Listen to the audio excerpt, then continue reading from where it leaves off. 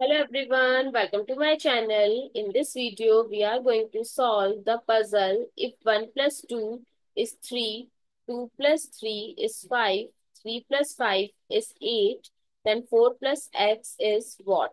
So let's start with today's video solution. So if you are new to my channel, please subscribe it, and if you have different logic, please comment down below. So we can see 1 plus 2 is 3. That's correct. Then 2 plus 3 is 5. Then 3 plus 5 is 8. It's correct. But what we noticed, in the first number, the second number is prime number.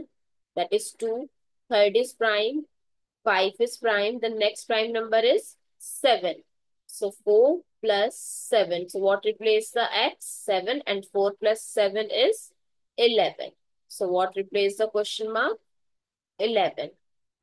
I hope it's clear and you find it useful. So please give us a thumbs up and do subscribe to my channel. Stay tuned for more upcoming videos.